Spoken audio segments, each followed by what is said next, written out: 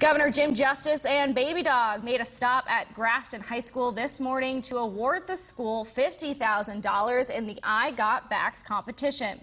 The competition challenges students and staff at schools across the state to have a high percentage of COVID-19 vaccination rates. Officials from the school say around 50% of students and all but 4 staff members are vaccinated. Principal Lori Shoemaker thanked the Taylor County Health Department and the school nurse, among others, for the prize.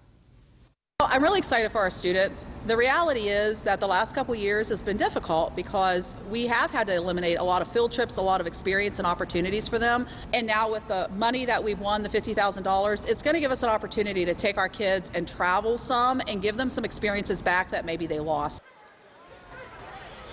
Shoemaker also says she plans to take the students to places like Pittsburgh or Washington, D.C. to celebrate, but no final decision has been made.